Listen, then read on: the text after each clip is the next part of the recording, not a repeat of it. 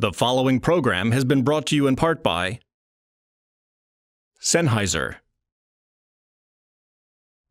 and the Airline Pilots Association.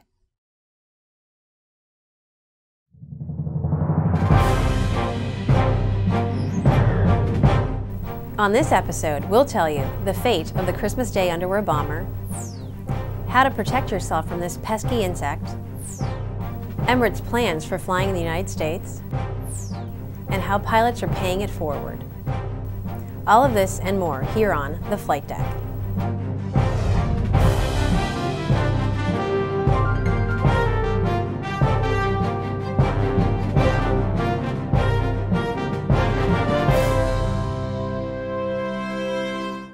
Hello, I'm Sharon Barab. Welcome to the Flight Deck.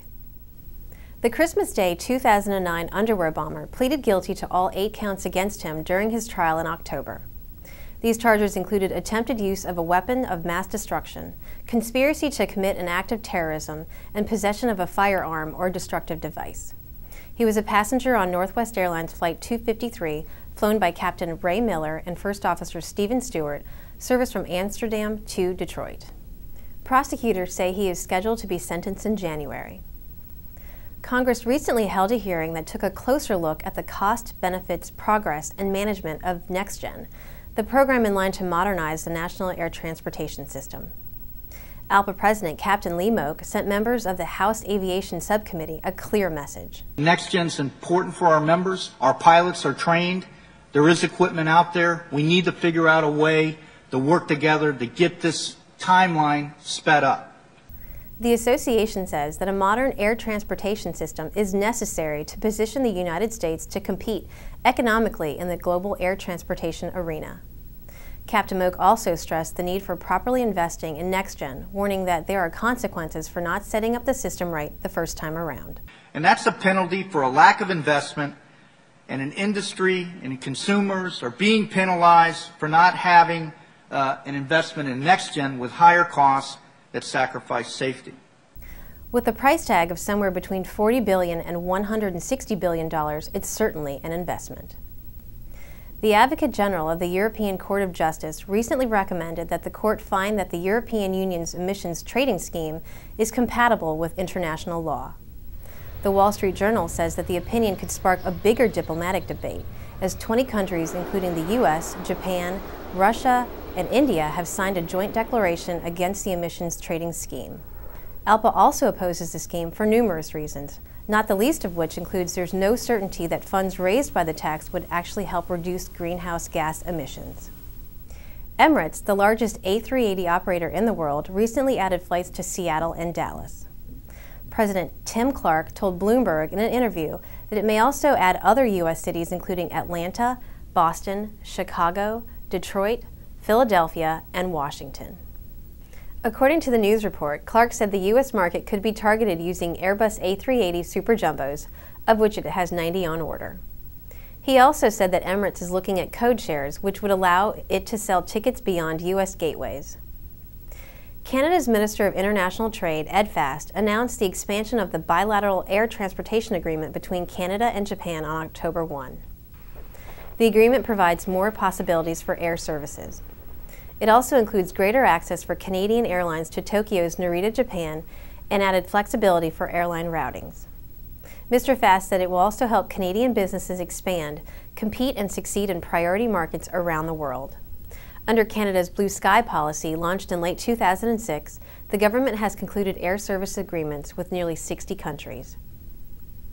Dow Jones reports that U.S. airlines are calling on the Department of Transportation to drop plans that would require them to break down all of their hidden fees. The airlines claim that producing more detailed financial reports would cost more than $300 million a year to implement. In fact, 4 of the largest carriers report that each of the 19 required items would add more than $1 million in administrative costs. ALPA pilots are flooding Capitol Hill to meet with the offices of 250 U.S. senators and representatives on the issues that matter to them most. From FAA reauthorization to the pending pilot fatigue rule, lawmakers are getting an earful from pilots in uniform. ALPA President Captain Moak says he's pleased with this mass advocacy effort and has plans for the Government Affairs Department to do another push soon. If you are an ALPA pilot, You can participate in the association's advocacy efforts too. Simply log into the members-only site and send a call to action to your legislators today. Up next, a report that will change the way you check into your next hotel room. Stick around for all that you need to know about what scientists are calling the pests of the 21st century. From the first time I boarded a commercial plane as its pilot, I've embraced the responsibility I have to the safety of my passengers and crew. And I have the best flight gear, even the headset certified for commercial duty. It lets me concentrate on the task at hand, making this the safest flight my passengers will ever have. The feature-packed HMEC 26 provides long wearing comfort and more than 18 dB of noise reduction. Try the HMEC 26 on your next flight and hear the difference for yourself.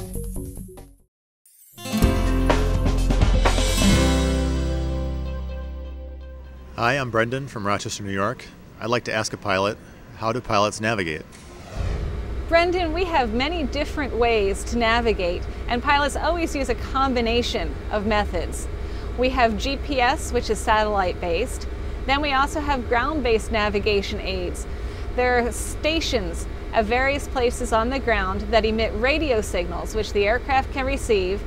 We can navigate from station to station along Victor Airways or jet routes. Those are what you might have heard of as the highways in the sky.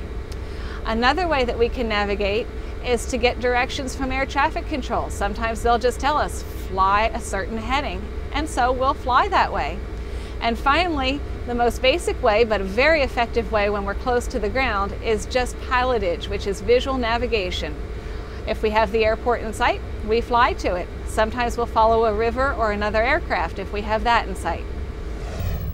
According to the National Pest Management Association, 1 out of 5 Americans has had a bed bug infestation or knows someone who has. Clearly, these little critters are back and on the rise. Here's ALPA correspondent Kimberly Seitz with measures you can take to avoid becoming the next victim.